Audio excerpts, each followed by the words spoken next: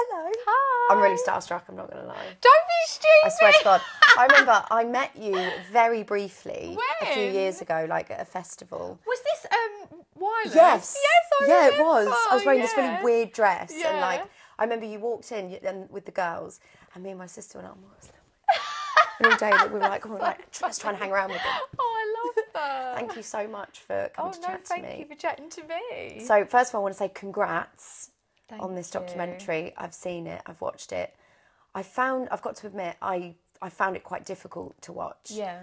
In that it was just so, it was different to what I thought it was going to be. We hear the word trolling all the time. Yeah. We hear about people having a hard time online. And you go, oh, that's not very nice. Isn't that awful? And then to see what you actually went through. Like, honestly, I get a lump in my throat just talking about it. Like, in the thing, in the documentary, you're so yourself. When you're talking about it, it's the genuine pain that you went through. You just see it so much in your face and how you talk about it. And I think it's so brave. Thank you. It's so brave to come out and say all those and talk about all those things that psychologically damaged you for a really long time. Yeah. And because I think as well, people are frightened to show just how much they were struggling. Yeah, well, that's why I think I haven't spoken about it for such a long time, because for 5 years I was really suffering from depression, and I didn't want to talk about it because I was like, one, I felt embarrassed and I felt ashamed, and I thought, two, if I keep talking about this, I'm never going to get away from that, and I didn't want to be known as the fat ugly one from Little Mix, and I thought, if I keep talking about this, how is this ever going to go away, and how am I ever going to feel happy again? But what I didn't realise is by not talking about it, it actually made me worse. Yeah. And literally, since making this documentary, I already feel like a weight's been lifted off my shoulders. You seem so happy. Yeah, just well, like walking in a room, you're like this happy, beautiful person. Thank you. And like it radiates off you. Chris even said it in the documentary, so you've got this aura. And that's exactly what you have. Thank and I just you. can't imagine you. And when I saw you so upset in that documentary, and just to see you now sitting here, it's like a different person. Yeah, it was weird because like for so long I was just pretending to be someone that I wasn't. I felt like, because obviously we've got so many fans and they'd always write and be like, oh God, you're so confident, and seeing you so confident helps me get through things. And so I felt like I had to put on like this... It's the pressure, yeah. Yeah, I felt like I kind of had to put on like a brave face and pretend like I didn't care and like it wasn't affecting me, when really, like, it was awful. But it was a weird like roller coaster of emotions making this documentary. What do you think? Why now? Why did you decide to do it now? Because weirdly, I was watching a film in bed. I don't know if you've ever seen the film called I Feel Pretty. Oh yeah, love it. Yeah. Yeah. So there's a bit in the film where she is talking to that model, and she's like, God, I'd just love to know what it feels like to wake up every day and feel pretty. And it really resonated with me, because that's how I used to feel with the girls. I'd just look at them when they're getting their makeup done. I just used to think, I just want to know what it feels like to be you. I just didn't know what it felt like to be happy. And I thought, I've overcome that now, but there must be so many women and girls that feel not good in themselves and are struggling with mental illness. And I thought, if I've overcome that, I want people to know that there is a light at the end of the tunnel, because for me, at that point, I really honestly felt like there wasn't. And if you'd have told me like 4 years ago that I'd be sat here now talking about it, feeling stronger than ever, I would have never have believed you. I remember you saying in the documentary, it's that feeling of just feeling constantly heartbroken. Yeah. That horrible, It's the only anyone way that's to been describe heartbroken it, before knows how consuming it is and how much you just don't want to exist for that period of time. Yeah, literally. Is that how you felt? You simply just... I just honestly, like, I'd wake up every day and just feel so miserable and sad, and I didn't know how to make myself happy. I literally couldn't make myself happy. And at a time when it was meant to be your happiest. Yeah, and the only time that I would forget about it and feel normal was when I was asleep. And so I'd just be like that, and that was when I was like, what is the point in being here? I don't like it. I know, but you are just so wonderful. Thank you. I think for girls it's especially bad. But I think I was having this conversation with my sister earlier. What it highlights more than anything is how many people there are in the world that to say something that awful to someone and that vicious. you've got to have problems of your own. Yeah, absolutely. You've got to have like psychological problems of your own to be able to physically say that to somebody. Well, I think that as well. But back then I didn't have that mindset. I just felt like everyone hated me. But at the same time, like still did used to see, like, I was like the butt of people's joke, and I used to see like people like having a joke with their friends, and I honestly don't think they thought I would see it.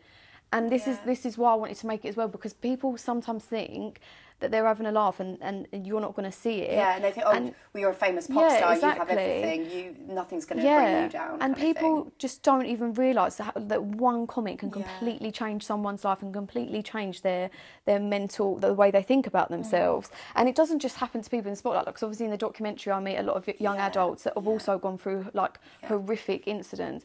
But like, I just want people to know that, like, it's not okay. No. Like, I know that when we all sit in our own homes, like, we might watch telly and we'll say a passing comment, but to actually pick up your phone and be like, I'm going to at that person and make sure they see it. Like, I just don't get that mentality. No. And people, well, it's the keyboard warrior thing as well. As they think that if they probably, they wouldn't say something like that to your face. There's something about being on a phone or on your computer, or whatever. That, it's almost like it's not affecting anybody. Yeah, it's absolutely awful. And I saw when you went to that girl's house, the point you made was it doesn't matter, even if you're not in the public eye. This is what I always try and say to people. Everybody is essentially under the spotlight at the moment. Absolutely. If you're on social media, you are putting yourself out there for criticism. And like that poor girl that you went to her house, that, oh my God, like that really that got honestly me. was like one of the worst days of it. It was horrendous, and I've really thought that I was like mentally prepared to do it, and I got there and I just wanted to break down in tears. And I thought, like, her parents are so mentally strong and brave to be able to do that, and it's not even been that long since she passed away. I just thought it was so incredible that they wanted to do it, but like to raise awareness. To see the impact that it has on families and everybody around you that love you. Do you ever feel that this, when you were kind of at your worst, do you, after meeting parents who were horrible in that position where their daughter actually took her own life, do you feel that when you were at your worst and you went through your own stuff like that, do you feel a sense... You shouldn't feel guilty, but a sense of guilt to your mum and absolutely. to everybody around you that love you, But that's the thing with mental illness. When you feel that low, like, you're not thinking about other people. You just want to take that pain away. That's all you want to do. And so you're not even thinking about that at the time. But this is why I think it's so important that story is in the documentary, to show other people like the effects that it is going to have on like the people that you leave behind. But I'm just so happy that I've done it, because I just feel like an awful experience this was for me. If I can't make something positive out of this, like, then what did I go through it for? The ending of it was just like what really got me, when you put that picture up of yourself. I mean, I look in the documentary. You said it frustrates you when you look at that gorgeous girl who took her own life. When you look at those pictures of her with her friends, it frustrates you because she didn't know how wonderful and gorgeous she was. And I sort of feel the same when I look at pictures of you, and when you put that picture up and you said 6 months ago, I hated this girl. I look at that picture and look at a beautiful young girl, right at the start of her life and her career and all the excitement. I feel the same way looking at that. And how was that for you, like uploading that picture and kind of, it was almost like you were setting her free? Yeah, it was literally like a weight had been lifted off my shoulders, because honestly, like, I mean, I say it in the documentary, like I literally had a fear of, like, if I'd get into a relationship, like even with Chris, like when I first got with Chris, I was like, I'd see he'd get tagged in like old pictures of me, and I'd message the fans and be like, please can you get them to take them down, because I honestly hated that version of me so much, but because of the way I was made to feel, because and that's what Liz, the therapist in the documentary, like made me realise, is that like, I never hated her before, like, and I you were happy before that version of me got me to where I am today. But it's just mad how like society expects you to look, and I think it's sad, but I think what's great is that there are so many more artists that are coming out now that don't look stereotypically how a sort of pop star is supposed to look. Yeah. And I think it's so empowering to like women and everyone. This is what I try and do. I try and show that. But I love that. I love that about your show the Instagram. But it's amazing. But that's amazing. Normal. But that's what people want to see. Absolutely. But that's what people want to. Yeah, people want to see that. Like, not like it is. And I think it's so scary for like the younger generation growing up. Like when we were growing up, my phone just had Snake on it. I know. Do you know what I mean? I didn't have Instagram, Facebook, all of this. So I had a really happy childhood. But for like kids now growing up, like that's all they know. They don't know no different. I think that's really scary. Like what is that doing to their mental health and their confidence? Yeah. It's really scary. But yeah, I just think we need to talk about it more. How old were you when you won the X Factor? So I was 19, just turned 20. Oh my God. Yeah. And it was like, I feel as well that you suffered it right at the peak of social media. Yeah, that was when it was like just started to like get quite popular and was getting big. Do you think now, if this was to happen, if you were to win the X Factor now, say in 2019, do you think there'd be a difference in protection with trolling? Do you think the trolling would have been as bad? Do you think that trolling has got better? Has it got worse? What's your I wouldn't necessarily say that it's got better, but I think because there's been more awareness of it, I think it's kind of like maybe wouldn't have felt so isolated. Because I now realise that it happens to so many people, not just in the spotlight. So maybe, but unfortunately, I don't actually think it's going to get better. No. But I just think that by us, everyone make it like talking about it more, and it's bullying, isn't it? Yeah, absolutely, and like talking about it in schools now, like they absolutely should be like. Because like I said, like kids don't know no different now, so they should be made aware of like what's going on and that isn't okay. Just because it's on a phone and you're not physically saying it to somebody, absolutely. it's just as awful. But what used to really shock me, and I think what used to affect me the most, is when I would see that it was like grown men and grown women. Yes, because I always say this. I could kind of like, I know it sounds silly, I could kind of accept it more when it was like teenagers and kids. Just being nasty. Yeah, but when it was like mums with kids, dads, and I was just like, this is mad. It's shocking, and mentally, that's what made me be like, oh God, well, everything they must be saying is true, because it only highlights them as a person. It has to be. Honestly, I think the exact same thing. I've had middle-aged men, middle-aged women with kids. You go on their profiles, you become obsessed with it, don't you? I've had horrible comments where I've gone on their profile, they've got daughters in their pictures. It's crazy. It's absolutely bizarre. But then, what does that say? Is that saying that we've just lost control over, like, there's no barrier. Boundaries. There's no boundaries. Yeah, literally. Which is why I think that like social media platforms do have a big responsibility to start, stopping that. And I know that more is being put into place, but I still just think there's a long way to go. How do you your day-to-day feeling of sort of the here and the now, how are you feeling now when you wake up in the morning? Oh God, now I'm like happy. Like honestly, sounds bad, but I honestly didn't know what it felt like to be happy.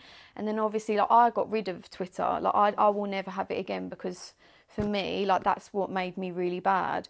It must have been quite liberating, just getting rid of that. Absolutely, but I've struggled with it. It started as like an addiction. Like I found myself wanting to get it back again, and then I literally had to have people stop me, like take my phone away. Don't get me wrong, I still get like horrible comments, but but mentally, like I know how I feel about myself.